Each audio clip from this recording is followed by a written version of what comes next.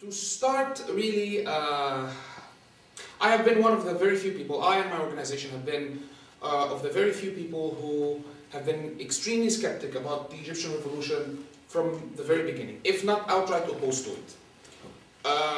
There are so many reasons for that, and I have previously spoken with Michael and with Jonathan about it. I would sketch out these reasons right now for you, and then we can have a discussion. I prefer the discussion form much better than the lecture form. So and I tend to be much more eloquent when I'm asked questions rather than when I have to speak. So basically, let's put it this way: you have a few myths about Tahrir Square, about the revolution. First of all, that it was a liberal revolution. It wasn't, really.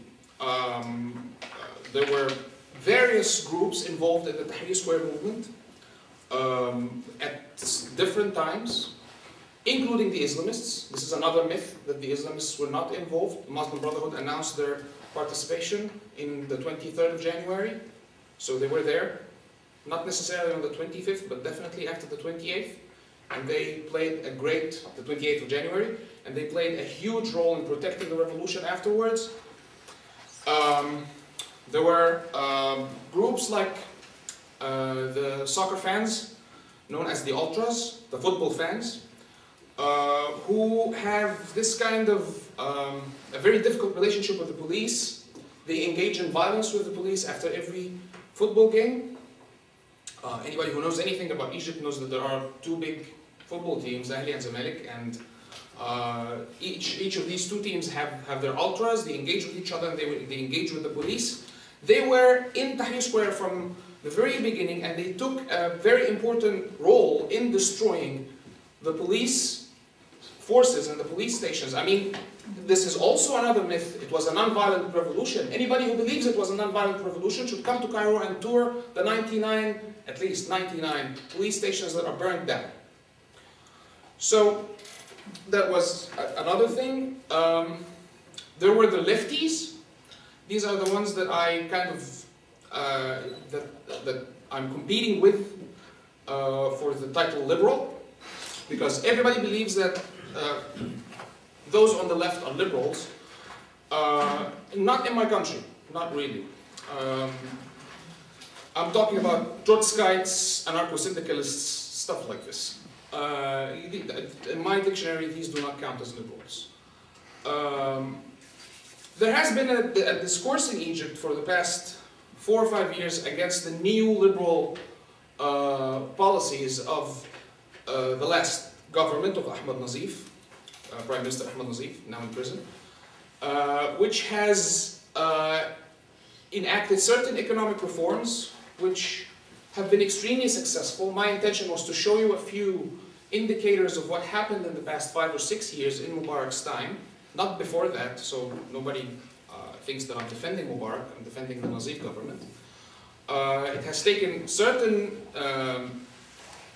measures that have, I mean, I can talk about indications for a very long time, but still, one of the main arguments, one of the main discourses that have taken on over Egyptian society in the past 4 or 5 years is that Egypt was being stolen by capitalist cronies, or crony capitalism, whatever you want to call it, and that the Egyptians were, this was the main chant in Tahrir Square: bread, freedom, social justice.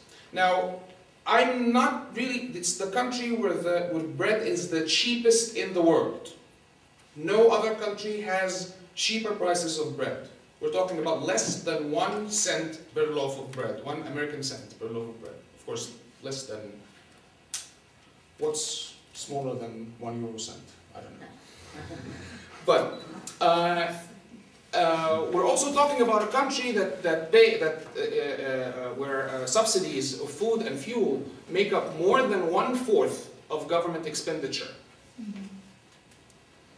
We're talking about a country that pays $11 billion in 2008, $11 billion to subsidize fuel. We're talking, Egypt is the 4th cheapest country when it comes to gasoline prices. So, as I said, in the last, of course, the other cheaper countries are Venezuela, Saudi Arabia, and Nigeria, for obvious reasons. 5 is Kuwait. So Egypt is actually sells its oil for less price than Kuwait. So, in the past few years, Egypt has been taken over by what I call the Jacobin discourse, which is a radical narrative of people who are rich should not be rich, and that most Egyptians live in horrid circumstances. In many cases, people would flaunt in your face the number that 40% of the Egyptians live under the poverty line, which is actually not true. It's 25%, but let's leave it at 40. We're talking about the poverty line of $2 per day, not the abject poverty line, which is $1.25 per day. India has 75%. Does India need a revolution? So that's a good question. So, this is not to say that there were not good people in Tahrir Square. Of course there were good people in Tahrir Square. There were people who are human rights activists. There were people who were opposed to the undemocratic ways of the Mubarak regime. But this was not the main drive behind the revolution. So, aside from the Islamists, who make up, as you now will know, who make up not only the most important, but the predominantly important political force in the country, the other discourses that were being applied at Tahrir were not particularly liberal. So, today, we are at a very, very difficult situation. The economy is stagnating. Egypt, the state is on the verge of bankruptcy. The state itself is facing the possibility of complete collapse. I don't know if you know that, but the natural gas exporting line to Israel and Jordan has been bombed for the 9th time this month, after January. 9 times. You can imagine the security situation in the Sinai, how it looks like. The Islamists have won some 68% of the seats in the first phase of the parliamentary elections. My and my friend's prediction is that it actually is going to go higher than that, because the first phase had more urban districts. Well, you've been to. But yes, next stage is going to have a few urban districts from Giza. Third stage doesn't have any urban districts at all. So Islamists are going to win big. I make no distinction, and this is one thing that you mentioned, was talked about before I came. I make no distinction between Muslim Brotherhood and Salafists. None whatsoever. Not because they are the same. They are extremely different. But the difference is, the Muslim Brotherhood is pragmatic. It's political. It responds to external pressures, and it's very malleable. It adjusts to the circumstances. The Salafists are very idealist. So how come that I make no distinction? It's simply because the greatest pressure that the Muslim Brotherhood is going to be facing is the pressure from the Salafists. So, with nothing more than, I would say, I mean, the Salafists are going to get somewhere between 15–25% of the seats. We don't know yet. But even if they get 5%, their sheer presence in the parliament is sufficient to push the Muslim Brotherhood very far to the right. Because if the Muslim Brotherhood say, we want to apply this policy, the Salafist guy will come up and say, well, you are being hypocritic. You're supposed to be Muslim. Where's your Islam? I mean, and obviously the Muslim Brotherhood appeals to a particular, the person who votes for the Muslim Brotherhood wants them to be more purist in their policies, not pragmatic. The person who votes for the Muslim Brotherhood does not vote for them to provide for bread and butter. He votes for them for different reasons. So, with the Salafists pushing the entire political discourse to the right, the Muslim Brotherhood is going to be acting even, I believe they might even be more rigid in their actions than the Salafists. So, that's another myth. One final thing about the role of the military in all this, and then we can open the discussion. You will hear this often, you read it in the newspapers, you see it on TV, that the military is really the Mubarak regime in a new form, and that the revolution needs to continue, and all of this, excuse me, nonsense. The military, in the last 20 years of Mubarak's reign, he has managed, since he removed the Minister of Defense, Muhammad Abu Ghazala, in '91. Since he removed this Minister of Defense and brought in Tantawi as Minister of Defense, the Mubarak regime has managed to completely neuter, castrate, emasculate the military through basically making a bureaucratizing the military. How's that? Anybody who had any political ambition, anybody who showed any sort of interest in politics was completely cut out from the military from the very beginning. And it was transformed in these 20 years into this very big company, more or less. It owns a lot of businesses. Any general who retires goes into either local administration or into these very big army businesses. So the army does not really have an ideology. Even worse, the army is not the military is not very aware of its own interests.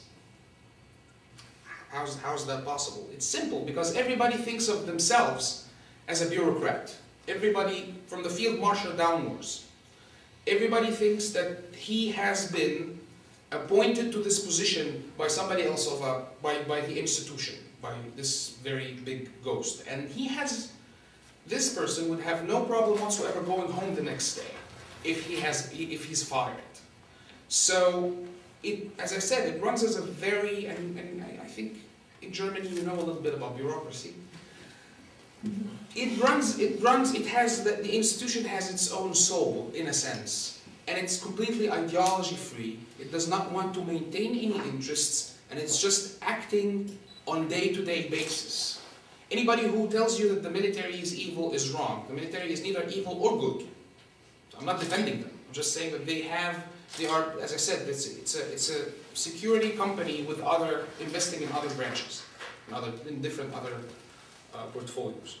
So those who hate the military and those who love the military are wrong. The military is not going to save us, and it's not going to ruin our lives. It's just there. It's not going to do anything. The real fight is going to be between whatever liberals there are, very few, and the Islamists. Nothing else. Forget about the military,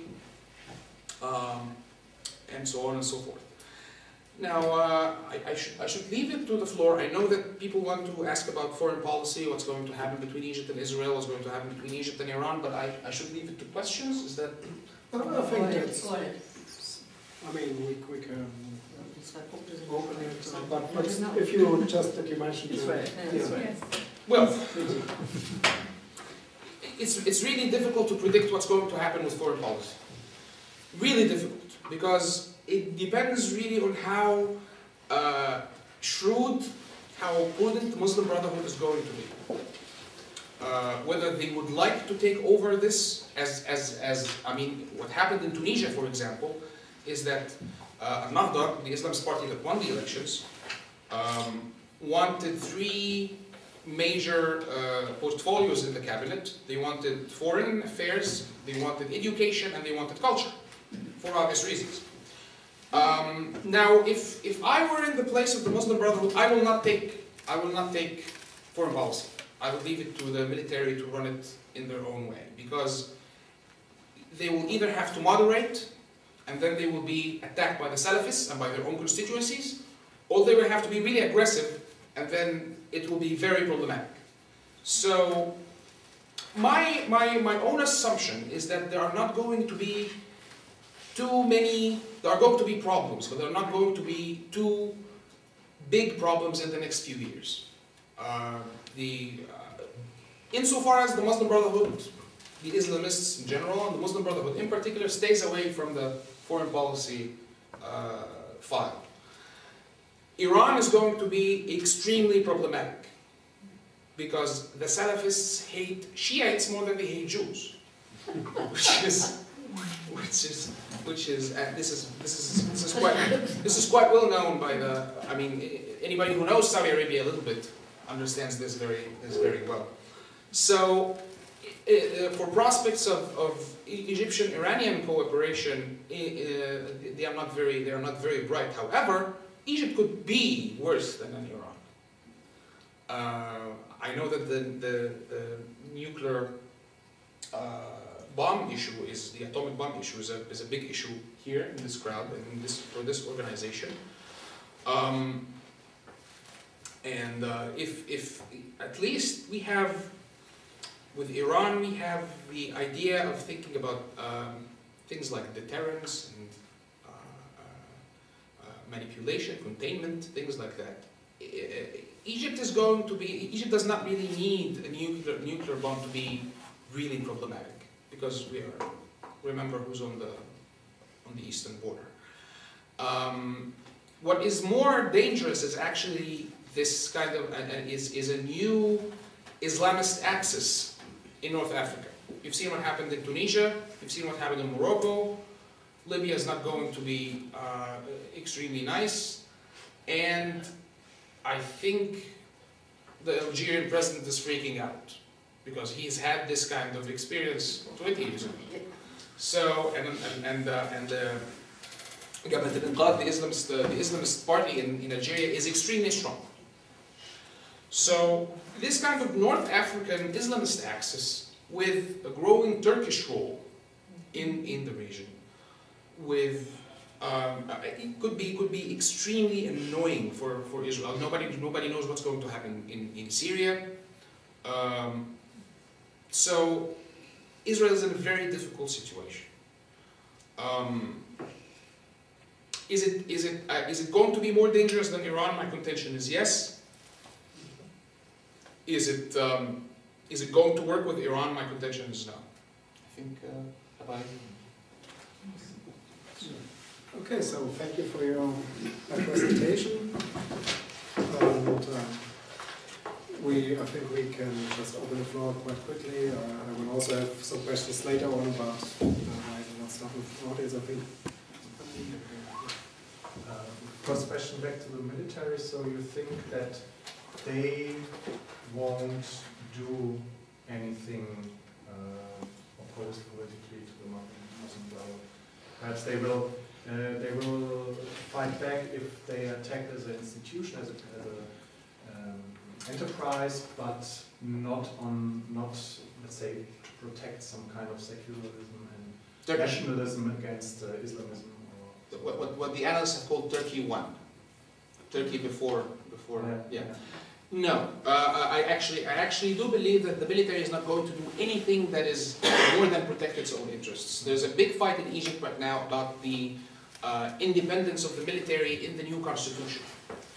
A faction of the liberals has been pushing for an article in the constitution that gives the army independence with its own budget.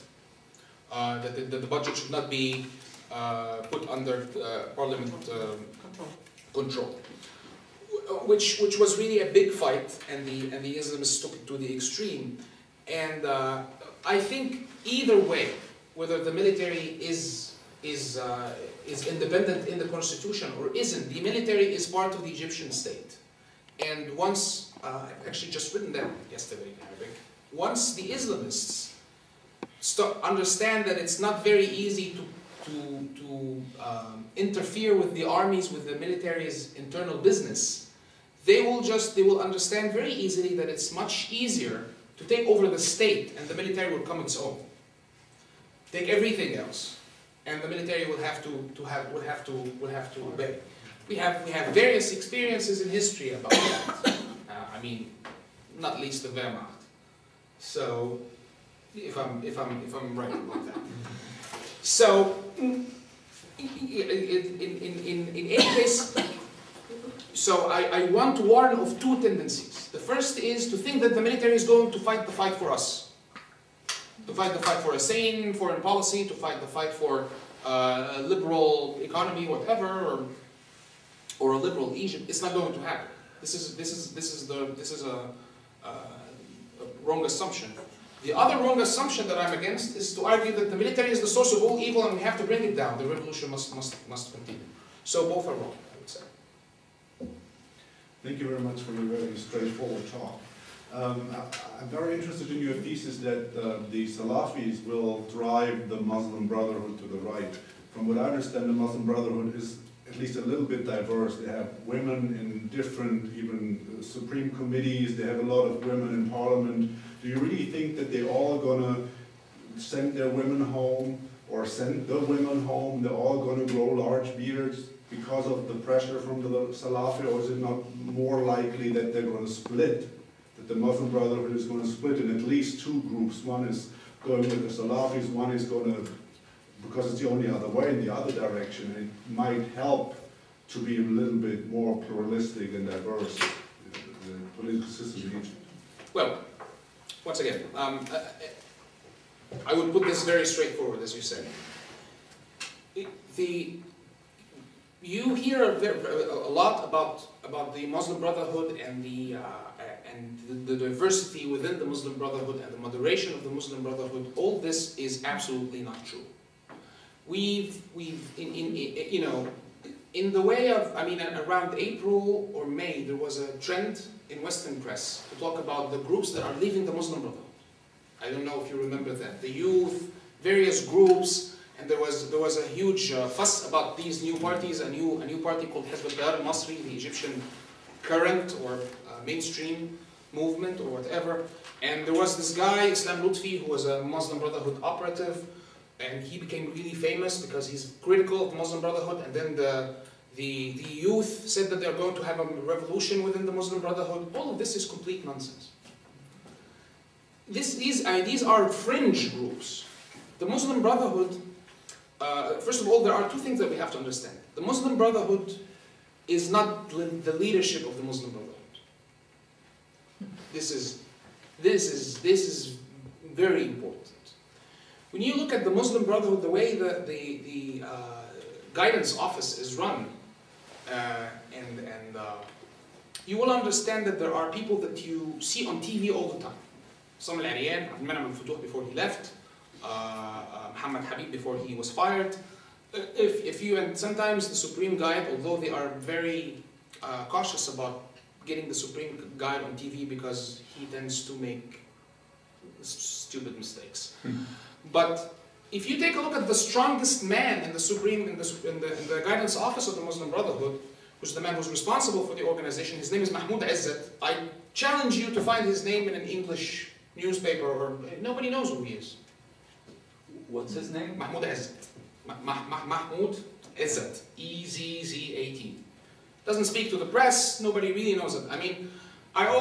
People say that the guidance office of nobody knows how many people are in the guidance office of the Muslim Brotherhood. I'm talking about in the West. Nobody knows any other names other than the ones that you see on TV.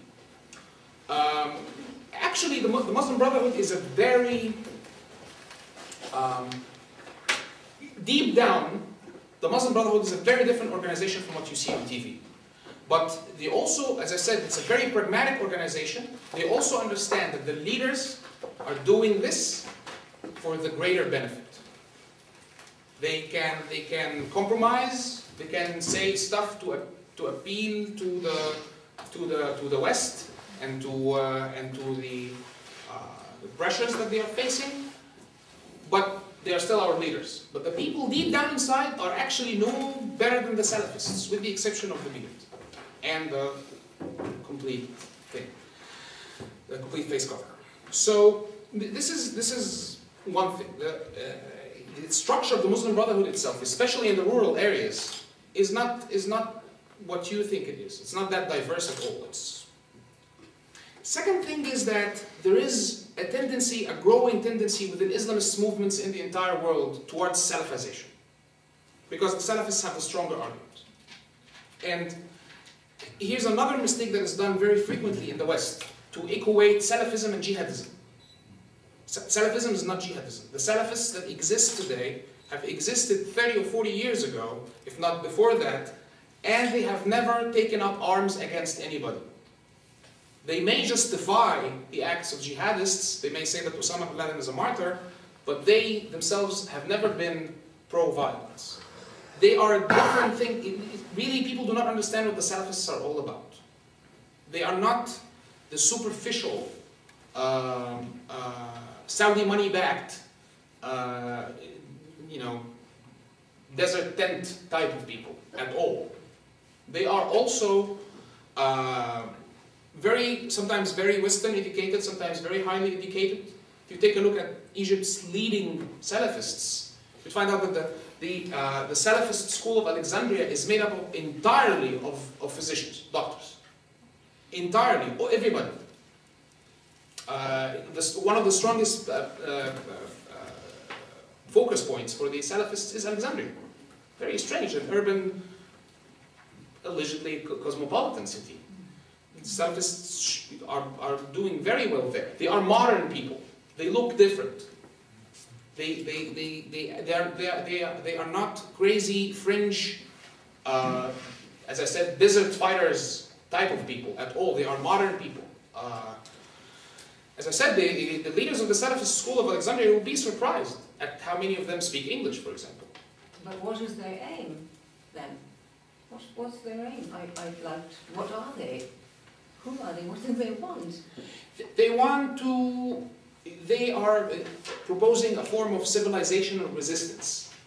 They want to do away with everything that is modern and Western. Yes. And to replace it with a model of politics that is based on the guided caliphate, the Prophet's state and the guided caliphate. They totally accept technology and the ways of the modern world, but they reject everything else. So, but once again, they are not at all crazy.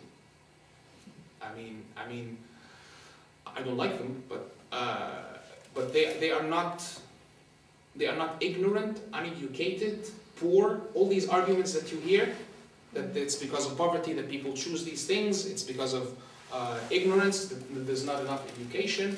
I mean, I'll give you a simple example. One of the leading Salafist leaders in Egypt, a scholar, has a name, Abu Ishaq al-Huwaini. He is a graduate of the Faculty of Languages. He has a degree in Spanish language and literature. He is sent by the Egyptian state and the Cervantes Institute to Spain in the early 70s for a scholarship. He spends 3 months there and comes back with the intention, or completely convinced that the West is not right about the way it lives its life, and more like Sayyid Qutb, but in Sayyid Qutb was not a religious scholar, was not a theologian. He was also a freedom fighter. That's why he had the mentality of a freedom fighter. But this person that I'm talking about, he came out thinking that the Western way of life is not only is not suitable for us as Egyptians and as Muslims, but it's wrong, outright wrong. So they have criticism of everything. I mean, you will say to them the rights of women. They will respond to you, and is showing naked women in cola drink advertisements women's rights? You will talk to them. I mean, you will say to them, you are objectifying women. You will say, we are objectifying women. You're the ones who have pornography. So they are not at all lunatics. They have arguments that should be addressed. So I hope I have answered your question. I've got 3 questions. First one is, how many analphabets has Egypt? The second one, I'm interested, maybe you know something about it, about the voters, female and male ones. Who did vote, if you know, who did vote, what do you think, the Muslim Brothers and who the salafists, and because what? And the third one is what's about relationship between these, you know, the main groups, political groups or other groups, military, you know, the military with Turkey, with Turkey government. Okay. Okay, so the first question again, please. I will just remind you. What's the first one? How many Illiterate. yes. Sorry. 25%. Less than 25%.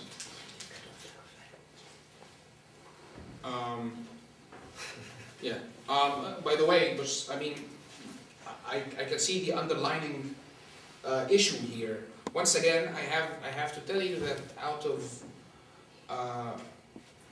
if you look at the guidance office of the Muslim Brotherhood, it looks like a university professor's club.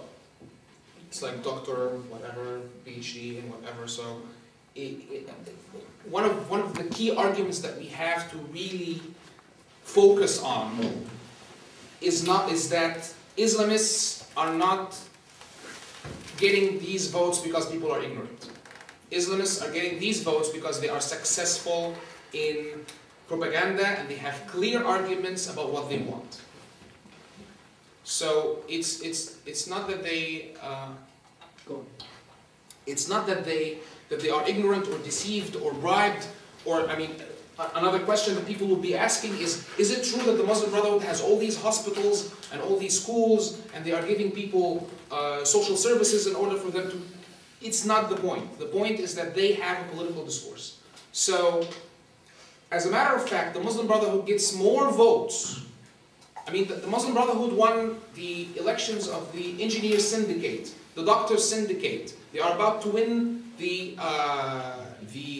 journalist syndicate. They are about to win the I mean, everything. They control everything. And as I said, also the Salafists are, the leaders of the Salafists at least, are very educated people. So it's not really a matter of ignorance or something like this. Your second question was? Turkey, the third one. No, that's the third one. The second one was? Women votes. Oh, who voted? Well, we don't have exit polls yet in Egypt, but I can tell you this from personal observation and from understanding my own country a little bit. First of all, much more males than females vote. I don't know. Georg was there. Can you confirm that? I wouldn't say so. You had schools where only women have voted, and you had schools where only men voted. And I would say there have been a lot of women voting. But on the other hand, you're right. The second day, only in schools where women were voting, it was a lot of people because Al-Nur and the Brotherhood brought women to polling stations. Oh yes, of course. With cars. Second day. But I mean. But maybe you are right. I think especially in the countryside, the male voting would be much higher than the female voting. Who votes in which direction? That's a very, very difficult question. But once again, as Georg just said, Muslim Brotherhood not only has this complete control over political discussion in Egypt, the Islamists in general, but the Muslim Brotherhood has this incredible organizational machine.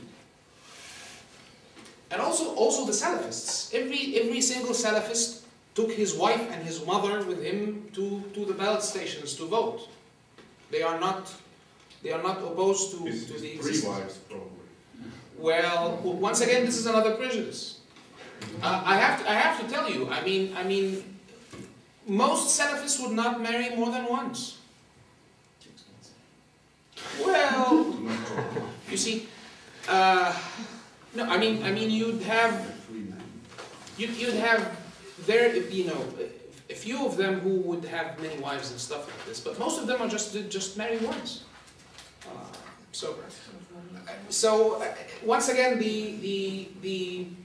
how ideological or how gender-based voting is, it's just something that we do not know a lot about. But you also, I would not be surprised if it was equally distributed between the two, because really there is nothing to choose from. I mean, you either vote Islamist or you don't go to vote. That's simple. Third question about Turkey.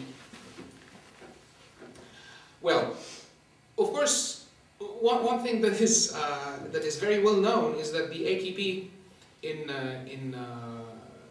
Turkey is more or less connected to the Muslim Brotherhood.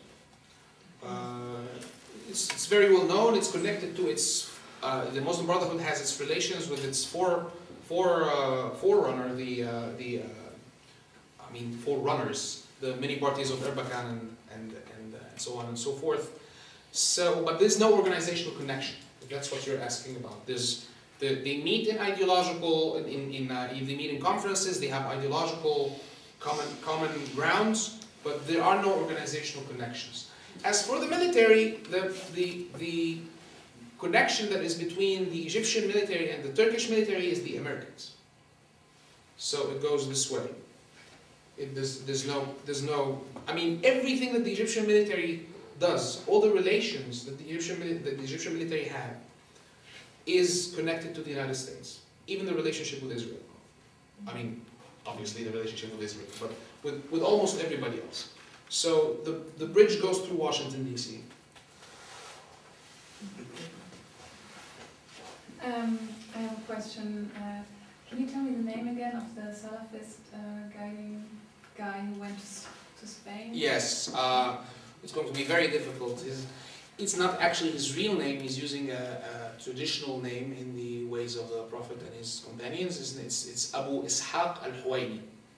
Okay, so he was in Spain, and Sayyid Qutb also went to the West. And my question is, what do you think, to what extent is Islamism a reaction to Western life or to Western 100% societies? Is it very strong? Is it resentment against the West, or is it, to what extent it is a phenomenon of the societies itself?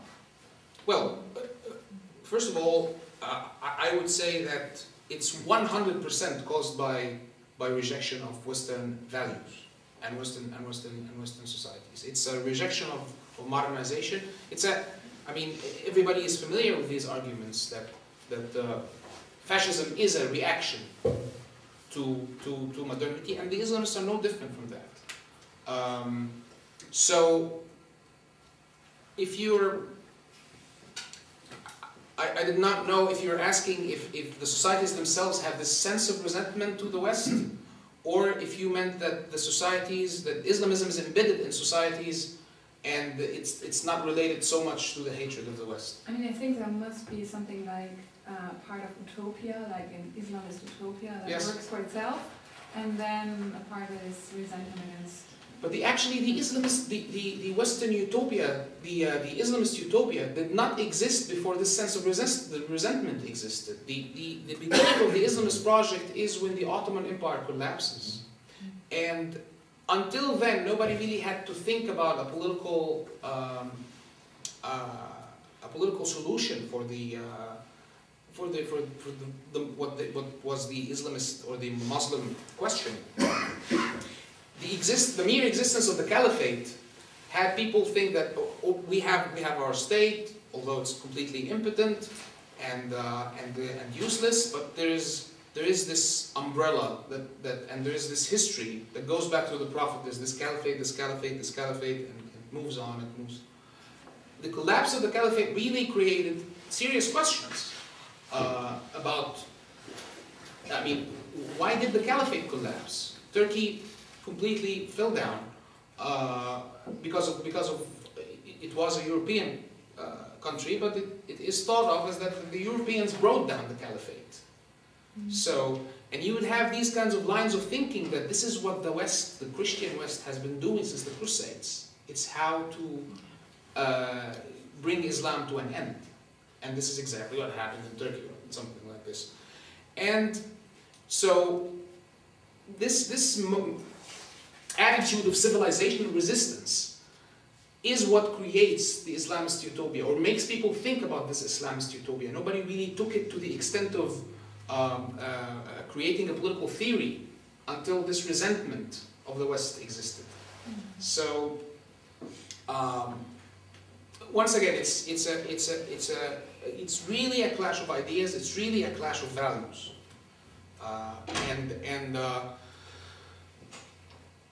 well, it's. I think this is also a question that was in the invitation to this talk. It's really, to some extent, up to the West to fix it. What do you mean? That's I think we should shift in this direction. Yes. First of all, give up on multiculturalism. That's the first thing. I mean, What do you mean by that? Why? You say it again, what give up what, please? give up on multiculturalism. Yes, definitely. I'm Okay. with you, yes. So the idea that there is a political system that works for Muslims and a political system that works for Europeans and a political system that, and there are values for Muslims and values for other people, this is, I think, is one of the main reasons why we're seeing this upsurge of Islamism in the homeland of the Western civilization, in Europe and the United States and Canada and elsewhere. So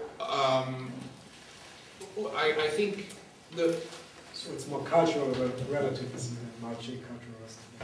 Maybe not exactly the same. well, if you, yes, of course, cultural relativism, but what's the difference then? I mean, I will ask you, what's the difference? I mean, you can put a different emphasis, you know.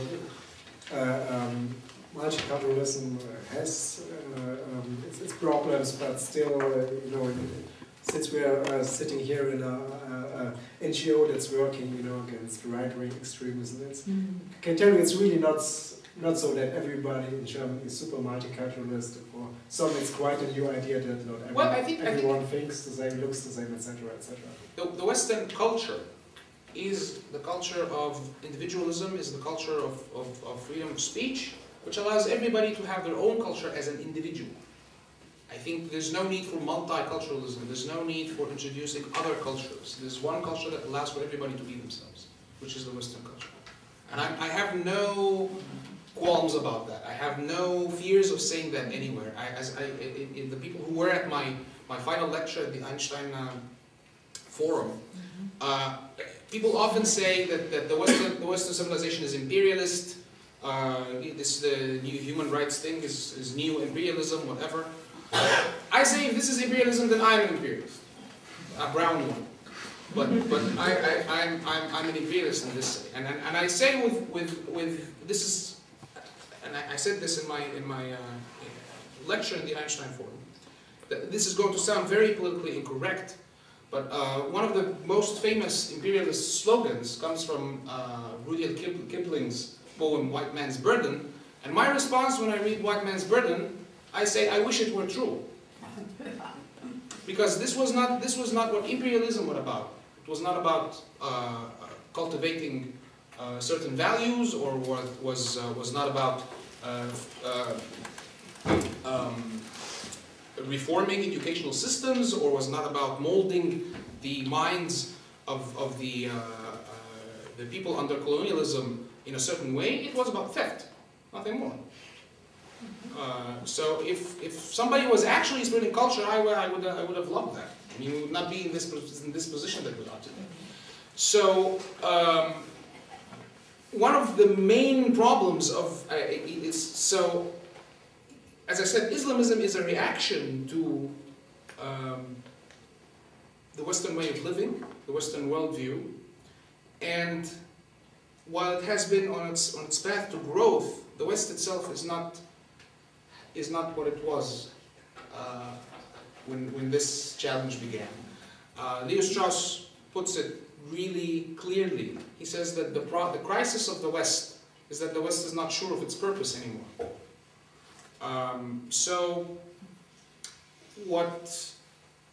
One of the major problems that we are facing as liberals working in a difficult environment in Egypt is that afterwards, yeah, just finish. One of the major problems that we're facing is that when you want to deal with Western supporters, with Western friends, they do not want to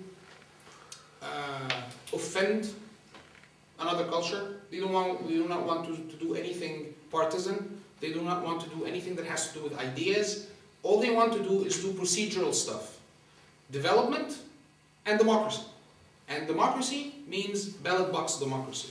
I'll pay money for monitoring elections. The United States, the State Department of the United States has injected more than $80 million in Egypt and Tunisia since January.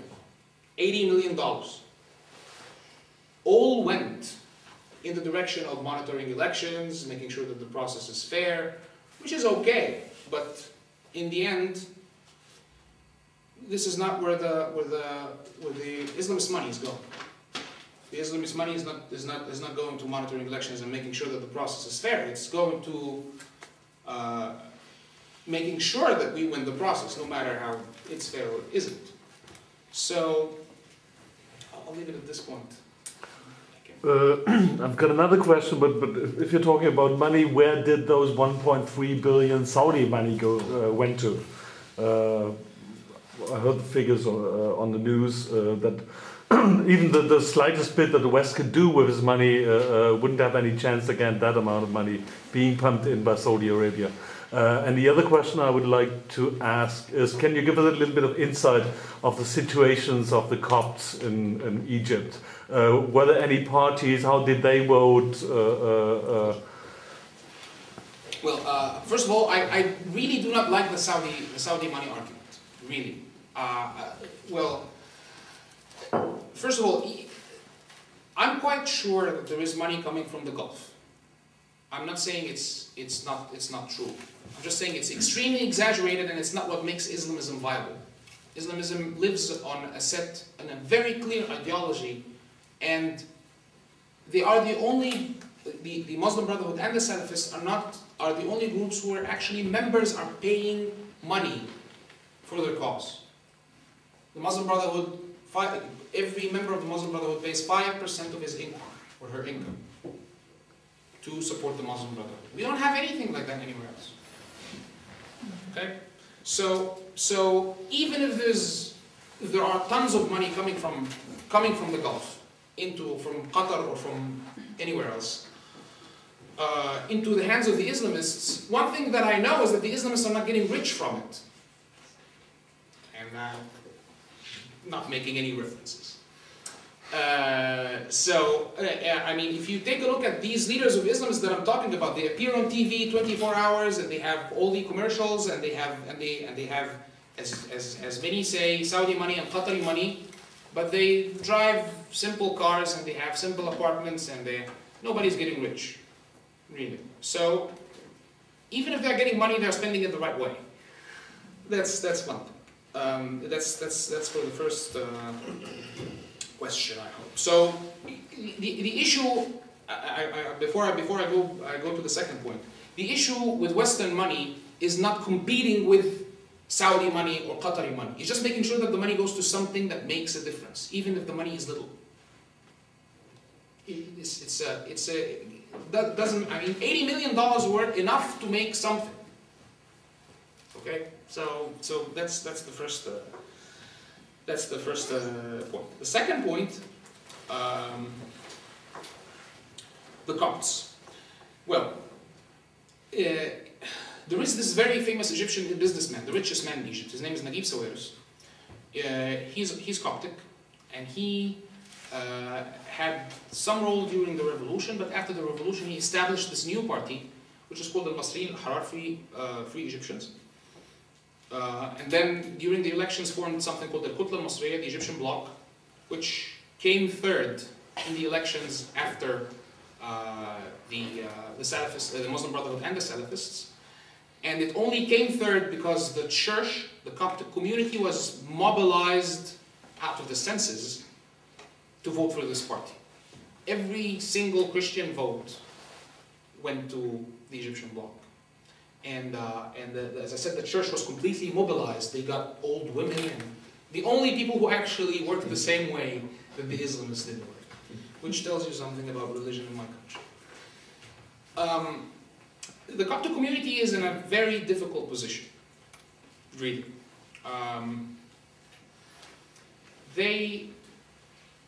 I do not think that they will face too much violence. I mean, there will be the sporadic events that we see every now and then. I mean, we haven't had one for a while, so maybe it's going to happen in the next few months. I hope not, but that's the way things go.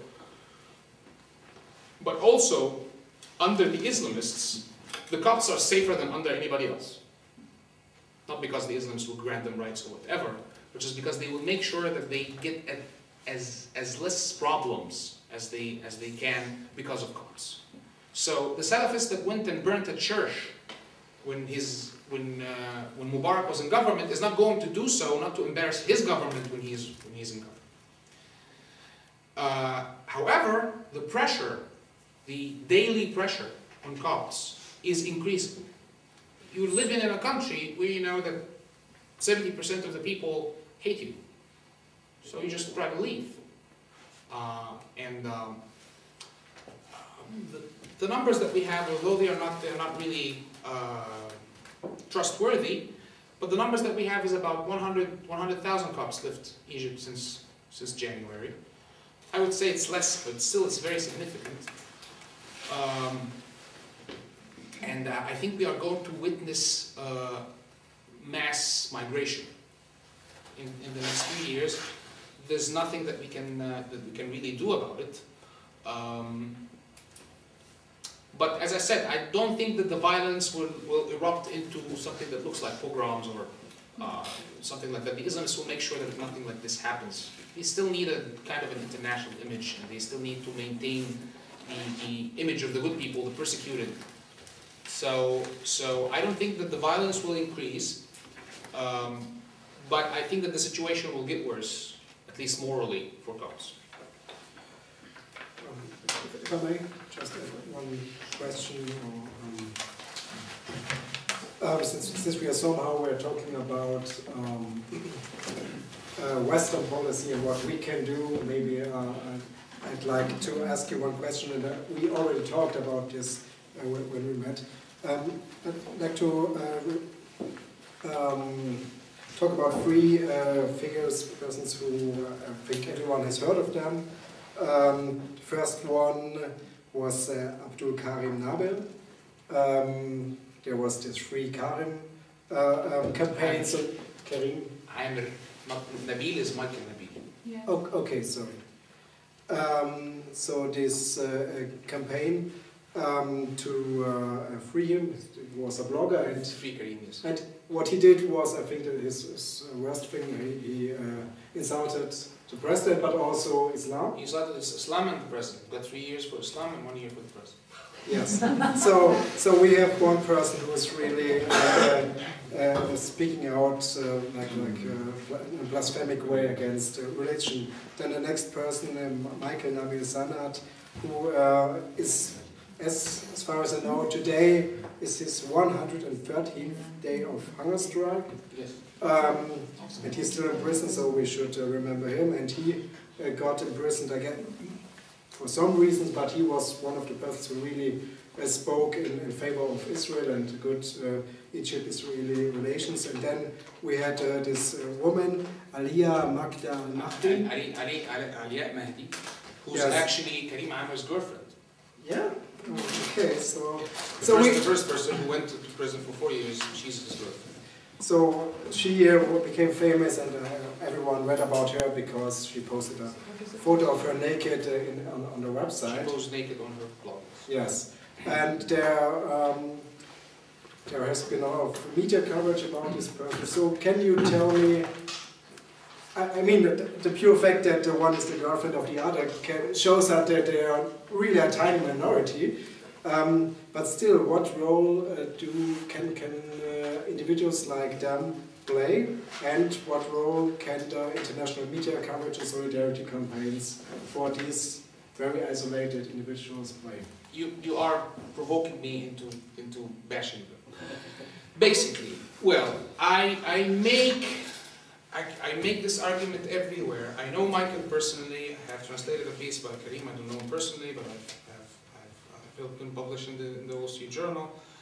And I've had many discussions with friends in Egypt and outside Egypt about these individuals.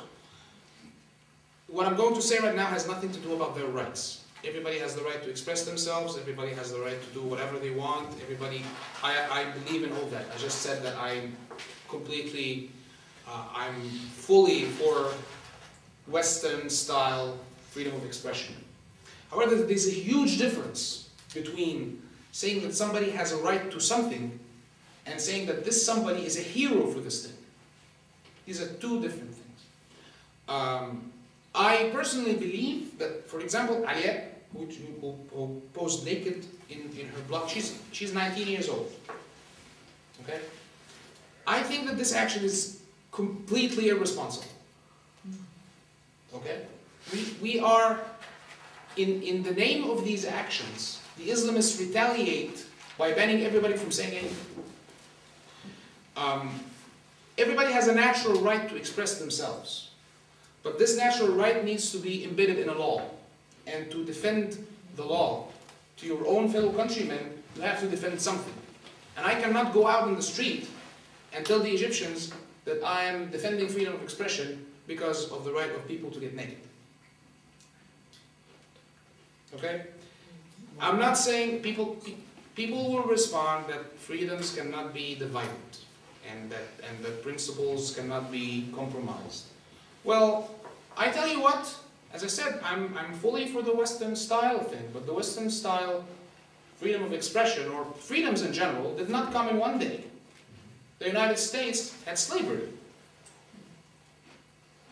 I mean, Germany had laws that oppressed various things, let alone the little historical diversions that happens later on. But I mean, even in the course of normal history, it's not a struggle that happens. It's not that sometime in 1650 somebody emerges and says, well, I'm blaspheming God and stripping naked and having a homosexual relationship at the same time. It doesn't happen this way. Didn't it happen exactly this way? That there were some people, some rioters, process of Giordano Bruno was burned on a stake. No, where is it? Some time ago. Yeah. But this is exactly the point. The point is, what I'm trying to say is that, here it is. 70% of the people in Egypt just voted Islamist. 70% of the people. Okay?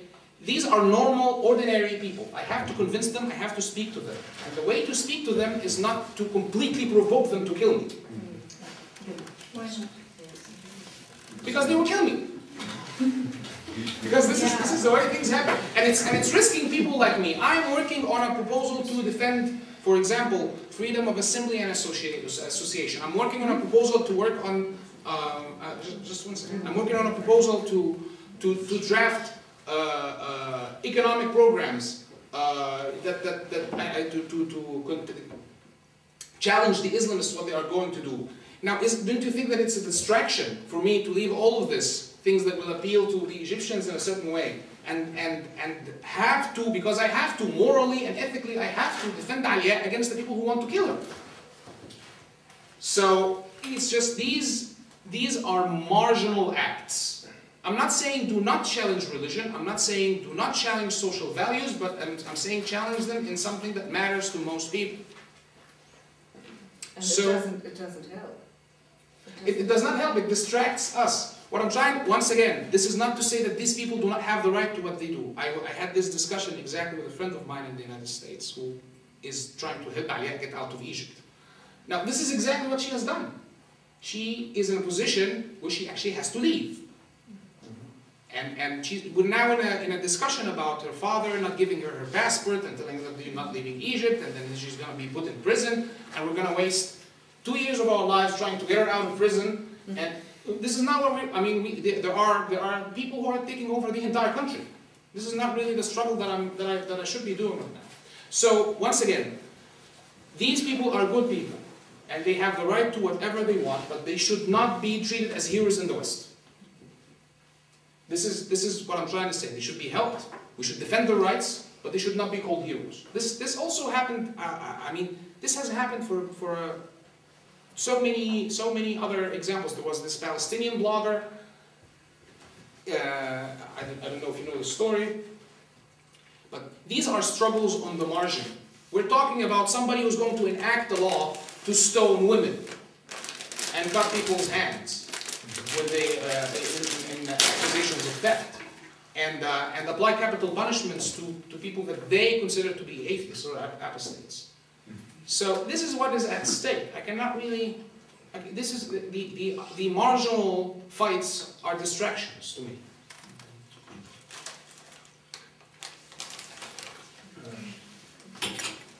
I understand well, or I just want to ask you to specify that because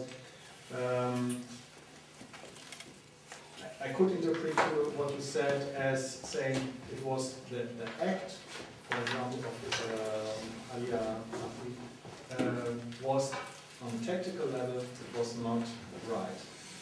But of course, when you, for example, when you write about anti-Semitism as not as a problem of the Israelis, but a problem of Egypt society, a very deep problem which has to be solved if you want to come to some kind of democracy.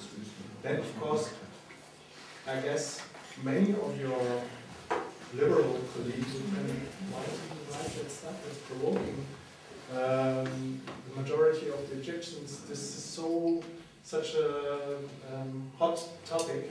So I would just want to ask you, so if that is correct, then that would also mean that women's rights or fight against Islamic gender apartheid would be on the same level. So you can differ about tactics, but not about the content. No? It's a as important issue, women in Islamic countries, as, for example, anti-Semitism. I'll say two things.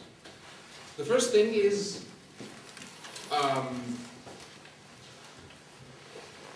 I'm not, once again, I'm not saying that people should not do whatever they think is the proper way of pursuing their causes. I'm just saying what the reaction should be on the other side of the Mediterranean or the other side of the ocean should be. That's my first comment. The second comment is, I might write about anti-Semitism. First of all, I'm not sure that the comparison holds. Anti-Semitism is not simply a problem of the Egyptians because it's ethical. I always say that everywhere in the United States with my Jewish friends everywhere. I'm not attacking anti-Semitism in Egypt because I want to defend the Jews ethically. This is the least of my causes. My major cause is that my fellow countrymen cannot think insofar as they believe every single evil in the world comes from a Jewish conspiracy. This is, I mean, the ethical thing is, of course, exists, and it's the beginning. But I choose my priorities because I believe that the issue of anti-Semitism is perhaps the most important issue, ideological, social issue in Egypt at all, regardless of the situation of the Jews. Okay? That's one thing. Second thing, although I write about anti-Semitism, I have never been to Israel, and this is simply because I've been invited several times, but my travel permit that I take from the army says that I'm allowed to go everywhere in the world except Israel. Okay? Now, of course, everybody breaks this. Nobody cares, nobody will know if you go to Israel. You can get a stamp outside of the passport. But I have not broken a law, and I actually keep to my, I mean, whenever somebody says, well, will you come to visit Israel, I say when I'm 30, because then I will not need a travel permit, and then I can come. Now this is an argument I can sell to my countrymen in a sense. There's the distinction between anti-Semitism and Israel. There are all kinds of, and most of the stuff that I do is actually right about why anti-Semitism is problematic. You know, I do not, hold a bar mitzvah in Tahrir Square. Okay, so defending women's gender, what you call the gender apartheid of Islamists, can also be done through writing. So, what I'm saying, there's a huge difference between saying everybody has the right to strip naked on the internet and to actually do it. And because it's illegal in Egypt. Okay? She's not only jeopardized, I mean, now you think it's an act of, and she's facing an oppressive society, but it's illegal. She can go to prison for it. Okay? And now,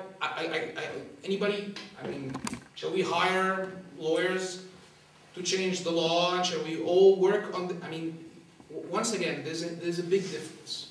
There's a big difference. And even if she is struggling against the gender apartheid, as the Islamist gender apartheid that you talk about, isn't it more important to convince other women that such a situation exists?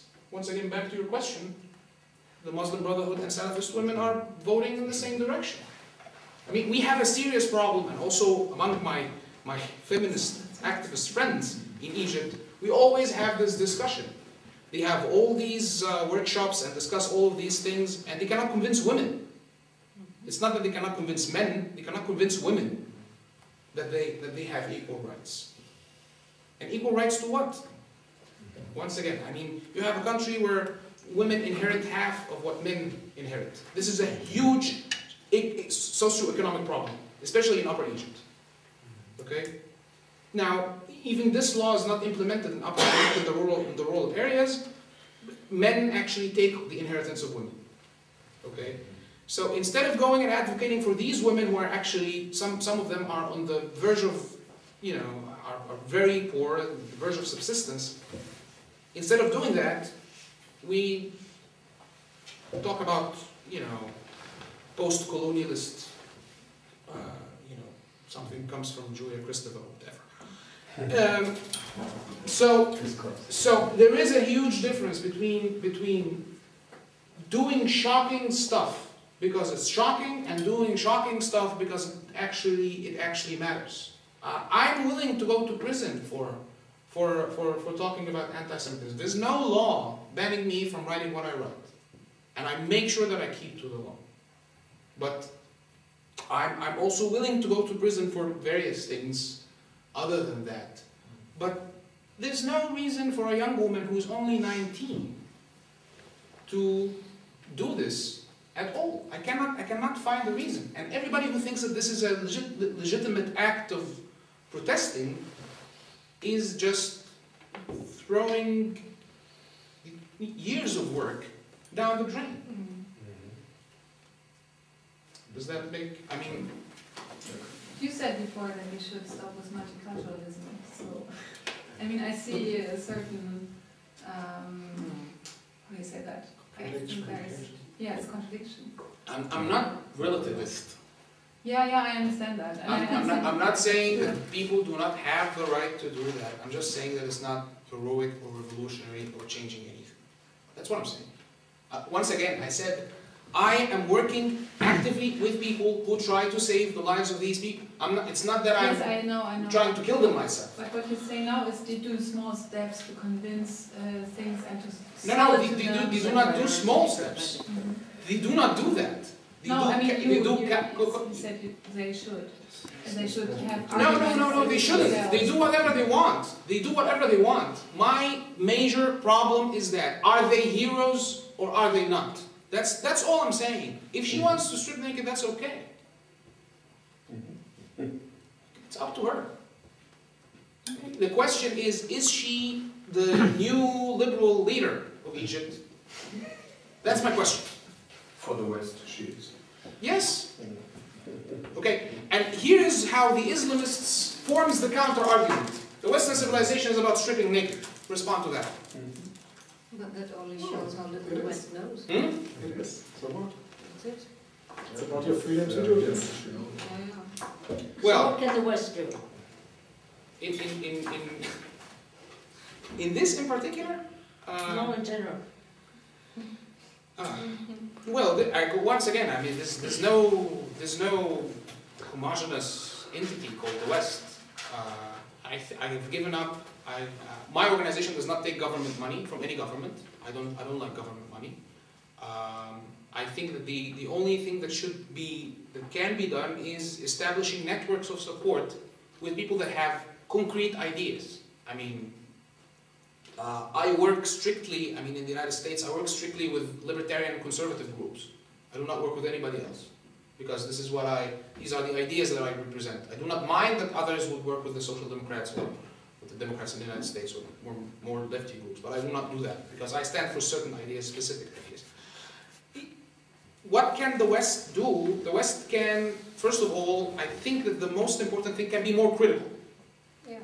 And not so huggy, lucky go happy go lucky, whatever they call it. About every, in our last article we said that for every Western journalist, every man, every male without a beard in Tahrir Square was no short of a John Stuart Mill. And every woman without a veil was no short of a Mary Wollstonecraft. So, be more critical, especially with the people that you consider to be your allies, with the Democrats, especially with the liberals. Treat them at the same level that you would treat your own. Force them to face scrutiny. Challenge their ideas. Read what they write. Do not worry too much about what happens to them because of what they write. I mean, this is my criticism to the entire Karim Amr thing. Free Karim, yes, of course. Once again, he has the right to do that. But who has read what Karim has written? What has he written? This is exactly my point. I mean, I know he said something very obscene or kind of... No, it's not that I'm saying that he shouldn't say that. I'm just saying, what are the other ideas that stand behind his argument? I mean, he has been blogging for... nobody has even thought about translating what he has written so that people can read it. So how do you know that he was saying the right stuff in the first place? Excuse me, can I change the topic? Because this is for me, too much looking in the question mirror. Can you revoke the time when President Obama gave his famous Al-Azhar speech? What did it have impact on the government and on the people? And the second question would be, when the State Department called for the resignation of Mubarak, was this something that was heard in the society? I'll tell you about another speech that Condoleezza Rice made in Egypt in 2005, in the American University in Cairo, in 2004. That did change something. This was the greatest challenge that was posed to the Mubarak rule ever. Forget about all the protest movements and stuff. It was Condoleezza Rice who started this whole thing in the American University when she said that we are going to push for democracy in this country. And she said it in Egypt. This scared the hell out of the Mubarak people. And Mubarak did not go to Washington, D.C. until Bush left office. The Obama speech in Cairo was really... for me, it was a very difficult day. Just like today, I couldn't get a taxi. The streets were empty. No restaurants were open because they shut everything down because of the security. The American president was there. But other than that, I did not really feel any impact.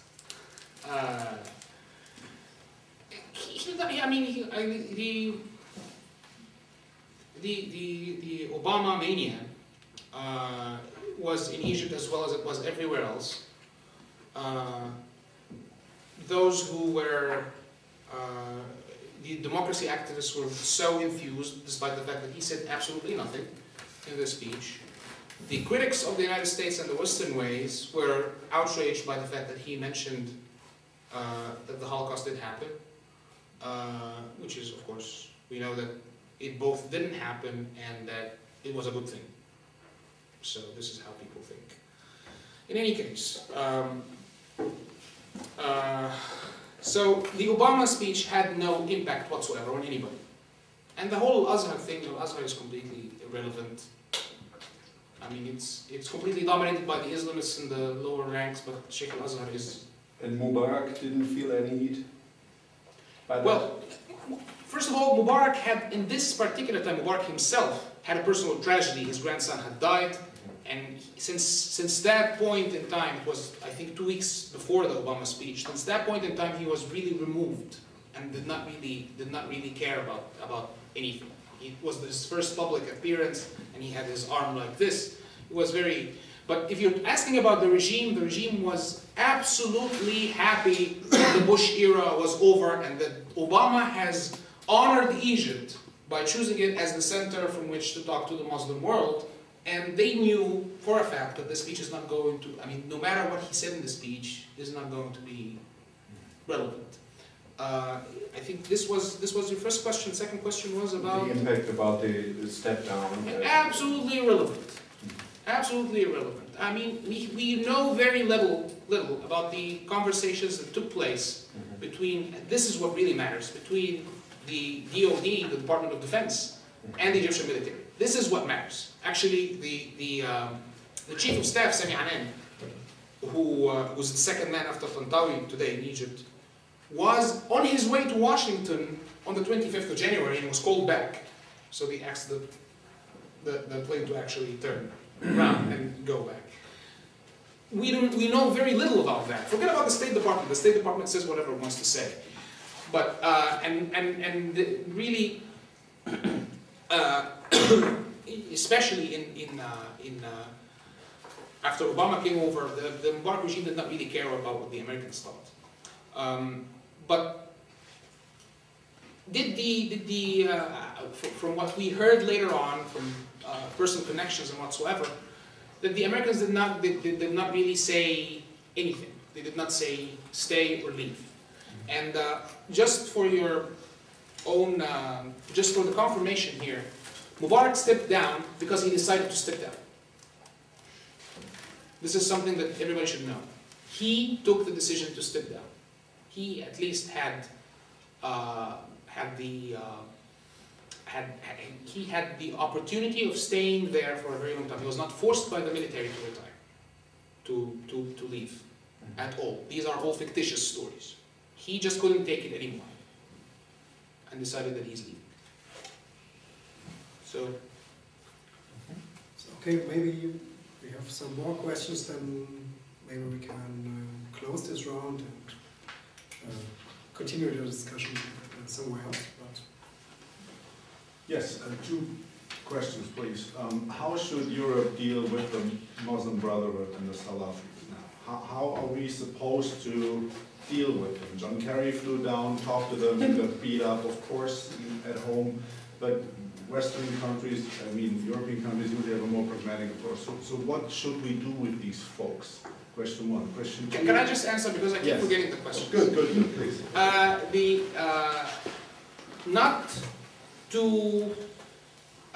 We should give the Western governments should give the Islamists a lukewarm reception. Not too hot, not too cold. Okay? Too hot and I'm huggy and happy about you and you are great is going to be problematic, and too cold is going to be also problematic. Okay. Because they gain in both cases. They gain actual influence and deals and stuff like that if you're treating them as equal partners, and they gain popular support if you oppose them. So what I would say is love them in public, hate them in private. And in terms of policies, in terms of talking to them in public, in terms of talking to them rank-wise, should presidents and chancellors talk to them, or should it be more of a medium? You should talk to officials, not to parties. This is right. I mean, when there's an Islamist prime minister or an Islamist president, talk to him as president. Right. But the parties themselves, there's nothing to be gained from dealing with the parties themselves. They will always get you the people that can talk to you. Not the people that you want to talk to. Okay. So that's the first question. Second question? Excellent. The second one, you said something about it a little bit already, how to support the so-called liberals now in Egypt. how do we actually support? There's a lot of money waiting in Europe to be spent in Egypt and other North African countries. What are we supposed to do? Well, I have my bias is very clear. Think tanks, think tanks, think tanks, think tanks. That's basically my bias.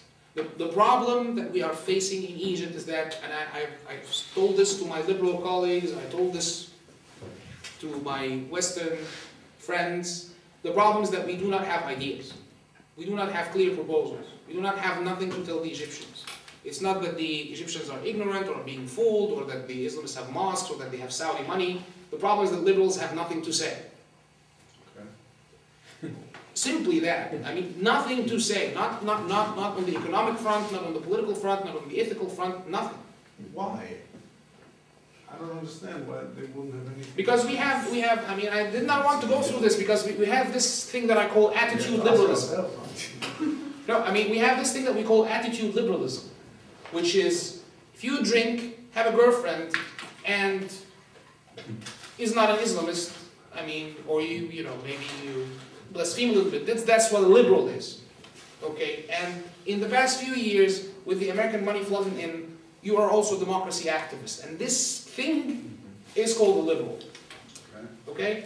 Now, I mean, when I talk to people, I mean, as I said, I just written something in Arabic yesterday, my first in a very long time. I normally do not write in Arabic. In our blog, and it received a very good reception. I did not expect it. When I start talking with people about numbers, they freak out. They say numbers do not matter.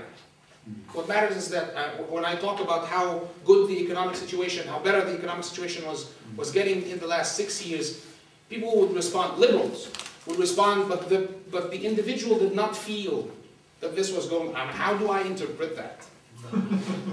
Okay, I'm telling you that there was 7.2% growth in 2008. I'm telling you that the Gini coefficient is lower than what's the Gini coefficient?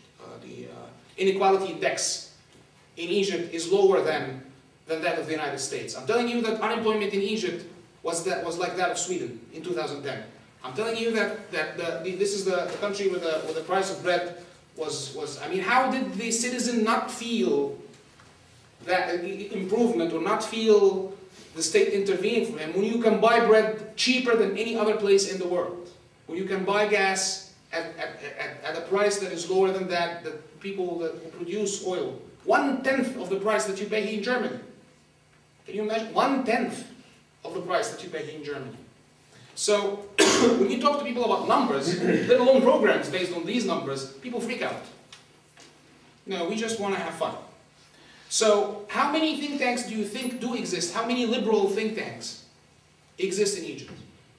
Just give me an estimate. Zero. Okay, my organization, we're trying to be the first. I mean, we actually chose our slogan, if not us, who, if not now, when? Because basically, nobody else is doing the job. We're not qualified. You know, I study philosophy. I don't know anything about economics, but I have to do it. Because nobody else is. I mean, the World Bank is doing it. The government used to do it. But now the cabinet is in prison. So, but nobody else is doing it. So, if you have a lot of money, invest in ideas. Invest in books. Invest in education.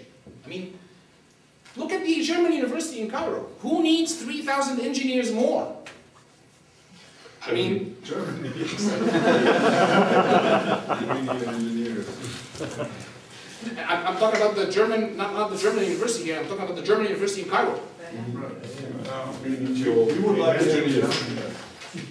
We want Egyptian engineers. Cops. That's what we do. For what? There is a shortage. To work here. No, I mean, the American University in Cairo, for example, is one of the. This should be. I mean, you do not only have a cultural center, you have a university. One of the oldest, and I'm talking about the Americans. You have a university, one of the oldest in the region, and it's one of the worst grounds. I mean, you will find all kinds of. The man who heads the political science department, or at least who used to head it, the political science department, is a Marxist.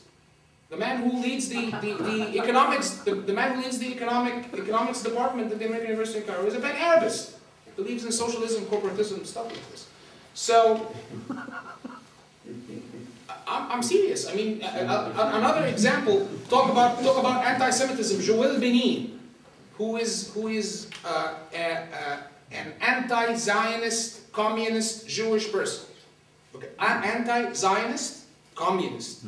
Teaches at Stanford, was called into Egypt, to the American University in Cairo, to head the Middle East department, the Middle East Institute. No, this is not even the problem. The problem is that he's fired because he's Jewish. Okay? So this is what I'm talking about. Okay? And so a lot of money, there are a lot of venues the money could go to other than monitoring elections and capacity building and all these things that I do not really understand. So there's one last... There was one last question. I was going to ask you about numbers actually. So what would be your proposal to economic change? Because Islamists, they don't have economic recipes as far as I can see. I mean, they try to introduce Islamic banking, which abolishes the monetary system, basically. So it's rather going down. So what would be your proposal? Well, I actually disagree with you that the Islamists do not have a program. The Islamists are the only ones who look like having a program. I mean, they have just introduced, the Muslim Brotherhood just published a 94-page program, the only one that I have seen before the elections, 94-page program that has a few details about economics. Nobody else has done anything that is even similar. I'm not saying that the Brotherhood program is okay, but I'm just saying that they are the only ones who have what looks like a program. But they have this Islamic finance program, but it doesn't work even in the West. They do not propose Islamic finance, actually. They don't? No. Because they do in Libya and Tunisia and Algeria? Of course. So. I mean, but the Brotherhood doesn't. The Salafis are, but let me put it this way.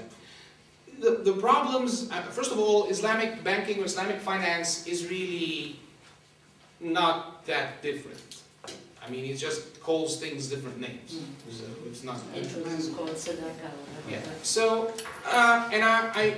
the Islamists have no great interest in economics, really, but by necessity, because they are ideologues. They will give it to technocrats to run it. Once they find out that there are certain things like there's a central bank that we have to run, there's a money quantity policy that we have to take care of, they will just say, well, we'll get the technocrats to do it. We don't care about it. But the economy is going downhill not because of that.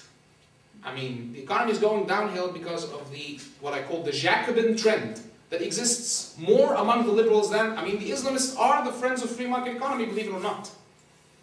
The seculars are extremely opposed to free market economy. Everybody wants minimum wage, maximum wage, unemployment benefit, all the kinds of things that you have in Europe, but at least you have economies to support. I mean, I don't know where your politics stand, but I'm to the right when it comes to the economy. So, but the Egyptian economy cannot stand these things. Really, and once again, you have a broken system of subsidies. 1/4 of government expenditure is going to subsidies. Enormous number, and people want more of that. More dependency on the state, much less work. Of course, the Islamist in power means that tourism is going to be affected. There will be not only less investment, but also capital flight. People will take their money away, especially Copts. And Copts do have a lot of, I mean, they have a fair share of businesses in Egypt. So the economy is going to collapse for different reasons. And the idea, I mean, once again, this is why I say invest in think tanks, is that somebody needs to speak to the Egyptians and tells them that we are actually taxed by government. We are the ones who create wealth, not the government. And the government takes taxes to perform services. It's not the other way around, because the Egyptians do not get that. They have the Gulf frontier state model, where they believe that the state gets wealth, they make money, and they give it to us. And if we don't get any money, then we're being stolen. So this is exactly what people, this is how people think of this thing. So to change this mentality is a lot of work. You need proposals, and you need, you know, you need to create. I haven't seen a discussion of the Egyptian economy in TV ever. I wouldn't say in the past 10 years or something. Never. Nobody discusses economy.